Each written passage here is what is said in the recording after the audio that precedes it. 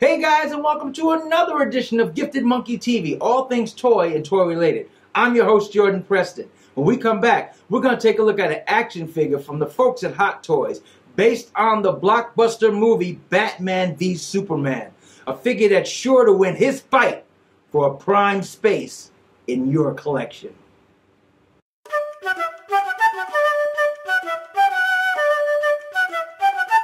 Respect the monkey! Alright guys, in keeping with the promise of the awesomeness, here we are with the Man of Steel himself, Superman action figure from Hot Toys, based on that movie, Batman v Superman. Let's take a look at this box before we get things started. Right off we see right now, it's a very simple and elegant box. It's uniquely styled, just nice and streamlined, a slightly raised emblem of Superman, and it says Superman across the front. On the bottom you see Hot Toys movie masterpiece. You see the Batman v Superman logo from the movie, and inside this blue here you see actual pictures of what they deem the Daily Planet and Metropolis right in there. So that's very cool. Nice bluish gray atmosphere.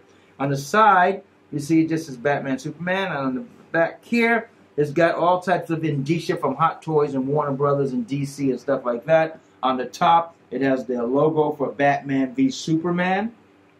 And on the bottom, it's just that. When we crack this box open, it has a nice, just almost like a shoebox type opening, but it's slanted downward like that. Look at that. So it's like a shoebox type opening. See that? And we see the inner sleeve. That's where all the indicia comes in of who sculpted this, who produced this, who made this. It says Superman. There's a nice picture there of the figure itself right there. Love it. And then we take this out. And there we have the action figure. Henry Cavill as Superman. The 1/6 scale action figure. So let's take a minute and come back and we'll crack this puppy open. Alright, well Superman didn't come with a lot of accessories, but he came with some pretty cool stuff. He came with 1, 2, 3, 4 sets of hands. The other set of hands is a set of fists, which are on him, and it comes standard already on the figure, which I didn't show here, but you'll see them on the figure in a moment. He comes with these nice articulated, outreached, stretched hands, a pair of these. Great sculpting on these hands, look at that. The veins going right through the fingers. Really nice work on these hands. Really nice. The right and left of that. He comes with, I guess what you would call, for lack of anything else, flying hands. They don't look exactly like in a flying pose, because usually flying poses are more closed like that, but his thumb is extended out like that. But I guess that's what they would use as a flying pose right there. 2 of those. And he comes with these 2 hands that almost look like they're grasping something, or they're getting ready to strangle Batman. Like that. They look very cool. They're kind of like a nice reposed hand. Once again, the sculpting in these hands are very nice. Comes with 2 standard pair of pegs for wrist or foot. 2 of these in the plastic bag. Comes with if you got the special exclusive edition of Superman from Sideshow Collectibles, comes with this rock of kryptonite. And no spoiler on the movie, but kryptonite is a key part of the movie. He comes with this kryptonite. Let me see if I can turn it on for you guys real quick. There we go. I don't know if the camera's catching that. It runs on 3 batteries. I only put 2 in it. It's working. And I gotta tell you something, those little round batteries that go here are a mother to get inside of here. It took me about 25-30 minutes to get these batteries inside of here, with small tweezers and a lot of patience. But once you get them in and you light it up, it looks very cool like that. The inside of the rock. If you have the right lighting in your collection space, this will look really fantastic. And even if you don't, when you turn it off, it still gets the message across, because the green is so crystallized that it's different colors of green. It's dark green on the outside and a little pieces of light green flowing through it. So you still get the indication that it's kryptonite and that it has a multi-layered surface. That's very good like that. Comes also with a cool stand. Check out this stand. This stand is a screw-in stand like that. You just screw it in the back of the base like that, and it's a flexible stand. So you can bend it and move it, get him in flying poses, jumping poses, leaping poses, falling poses.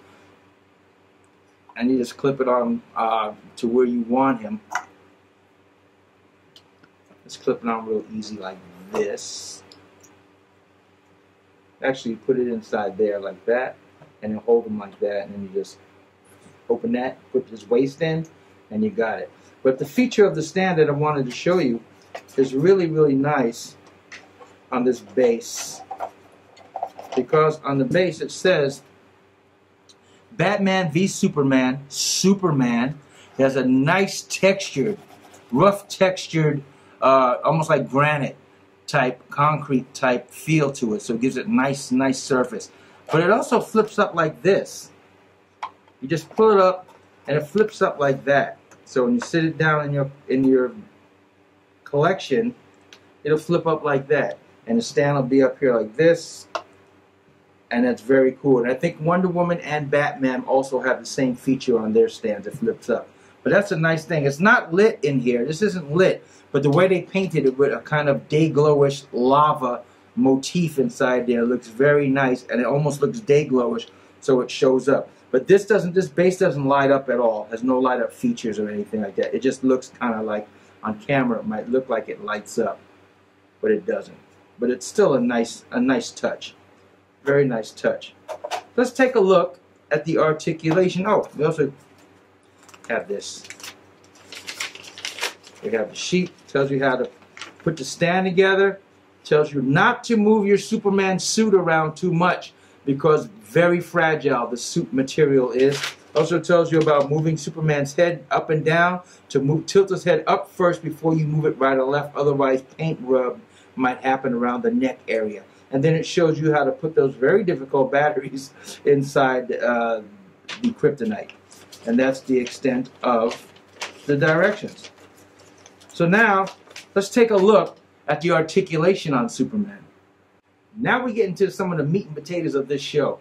We're going to take a look at the articulation on Superman. First off the bat, I got to say real quickly, before we get into that other part, this Superman is fantastic. The boys at Hot Toys really did a fantastic job on this Henry Cavill rendition of Superman as we see him in Batman v Superman the movie. But we'll get into that in a moment. I just had to put that out there. Let's take a look at the articulation. Very slight articulation on this, and again, I can't express enough, guys. This suit is super sensitive. It feels super fine.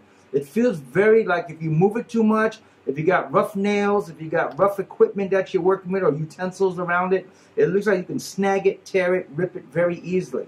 So please be very careful with your figure.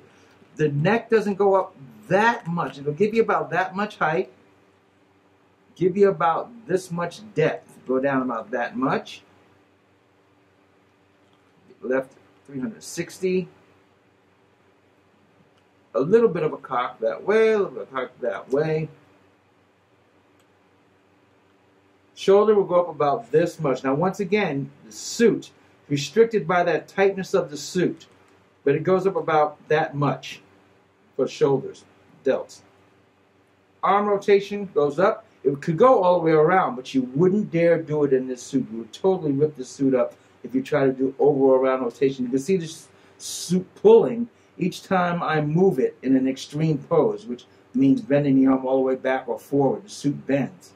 So you got to be very careful with this particular suit. I think this suit is even more fragile than the first Man of Steel suit that Hot Toys did a few years ago for the Henry Cavill Man of Steel movie.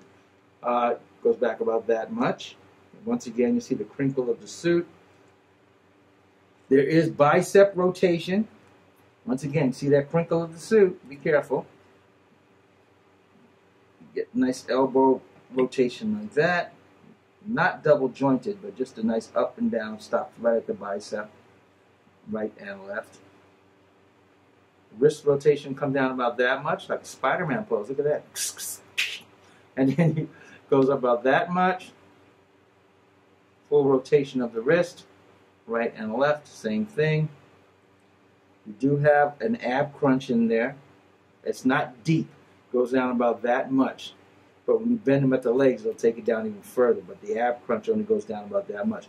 Raises up only about this much. So if you want to get a flying pose, this is about as high as you're going to get him right there. unless you arch his hips like that, then you can get a flying pose. Doesn't that look badass? That looks just great. Doesn't that look fantastic? Really nice. Love it. Once again, be careful. You see, every time I move this suit, it crinkles right where you move it. Very sensitive suit. You get rotation in the waist, inhibited by the suit. Once again, the suit is tight around his body, but you do get full rotation of the waist. Get a nice leg raise, about that much. Goes back about that much. Again, inhibited by the suit. Be careful. Knees, double jointed knees. Nice. Get all the way bended like that. Right when he gets ready to get beat up like Batman. Beat him up. Nice double bend like that in the knees. The feet do not move down harshly. So in other words, when you want to get him in a flying pose, do not bend him all the way back in his feet, because I see that your feet snaps right off. I just did that. I put it back on earlier. It goes back on, but it snaps right off like that. So you cannot put him in an extreme flying pose where you think his feet would bend straight out over his ankles. It doesn't happen. But you do get rotation of the ankles like that.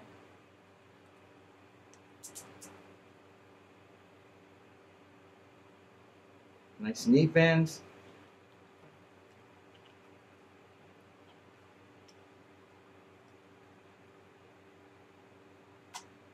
And he stands very well on his own. Look at that. So now, let's take an overall look at this figure.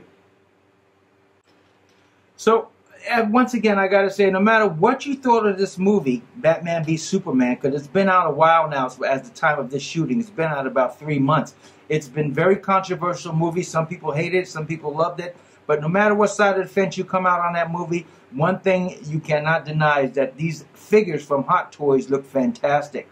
Hot Toys did a great job on this. Let's take an overall look at this Henry Cavill Superman figure. We see here that he really looks fantastic. See the S emblem on his chest is in a great position, very screen accurate, unlike the S symbol that was on the Man of Steel from the first Man of Steel movie with Henry Cavill. The emblem was a little not proportioned right with the way it looked in the movie. This is corrected. This is proportioned right as it was in the movie.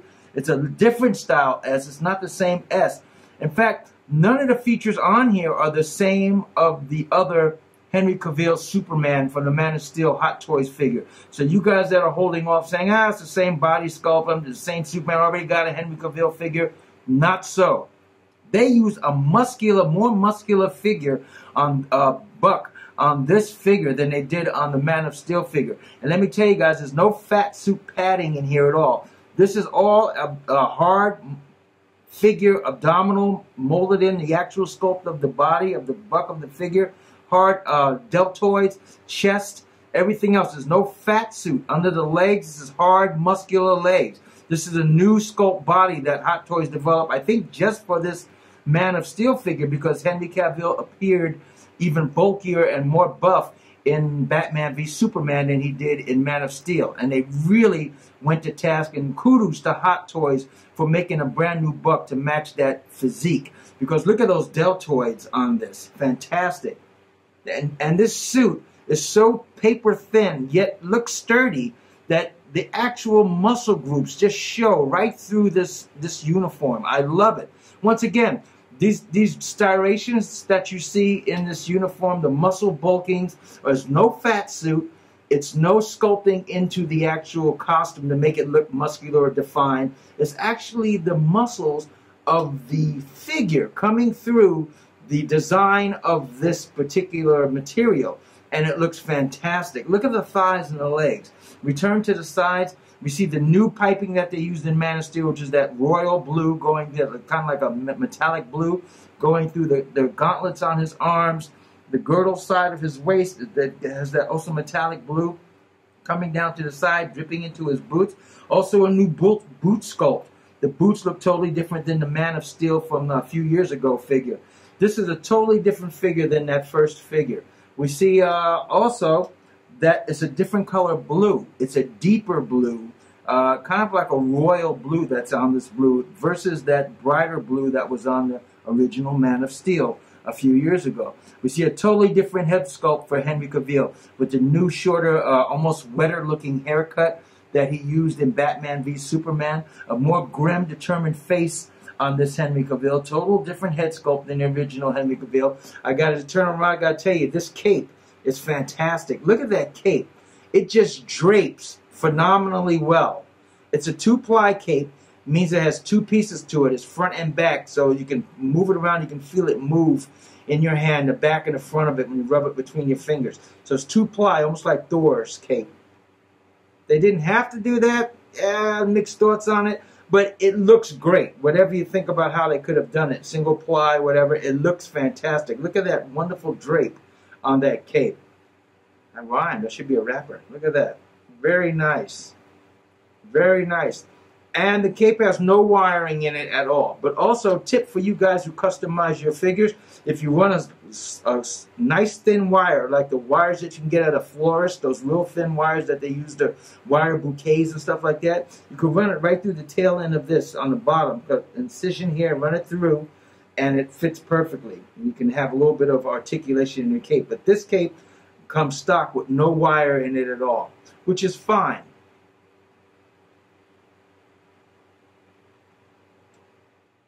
If there's one thing I would have said that Hot Toys could have added on as an accessory is another head sculpt, and it would have been the head sculpt of a more angrier face with the heat vision on the eyes, because, spoiler alert, the heat vision weaponry on Superman was something he utilized a lot during the course of the Batman v Superman movie. And it's also a battle movie. He's fighting Batman and he's fighting other things in that movie. So a nice little kind of like action grimace face or teeth bared and heat vision getting ready to be used or just finished used would have been a nice additional head sculpt on the Superman coming from that movie, because it was utilized a lot. But that's would be my only nitpick about that. Otherwise, great figure.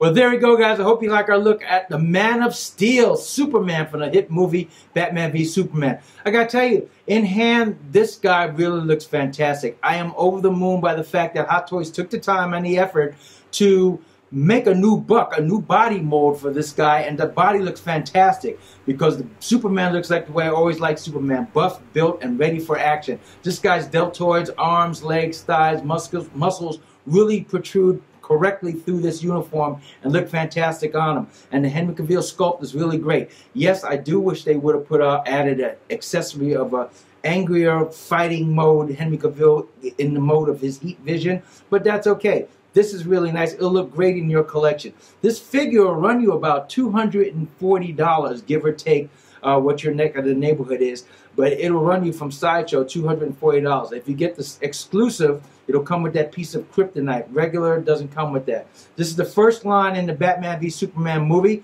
I think Batman is coming out next, then Wonder Woman, and then the armored Batman that we saw when they do battle. This guy's really fantastic. You can't go wrong. Should you get him? I tell you, if you guys are a Superman buff, I'm preaching to the choir because I know you guys already got your pre-orders in and you probably got them. But if you just like Superman casually and you already have the Man of Steel Superman, I would urge you to get this Superman because it's a special body mold, and because the way he really looks, it's even a better face sculpt than the previous Henry Cavill. I would say that you would be remiss not to get this guy. This guy is fantastic. So there you go, guys. Get him. He looks great. You will not regret it. And look us up on Pinterest. Look us up on Facebook, because we have things going on there that you won't find on the regular Gifted Monkey YouTube channel. And thank you, guys. If you like it, hit below and hit that like button. Thank you so much for that. And we're going for 2,000 subscribers, and we're moving quickly. So please subscribe. I thank you from the bottom of my heart for your subscription and your time for viewing our show and liking our show. And check us out. And remember, collecting toys, even a 1/6 scale Henry Cavill Man of Steel Superman from the Blockbuster movie Batman v Superman by Hot Toys could be as fun as a barrel of monkeys. But respect the monkey. Play nice. Take care, guys.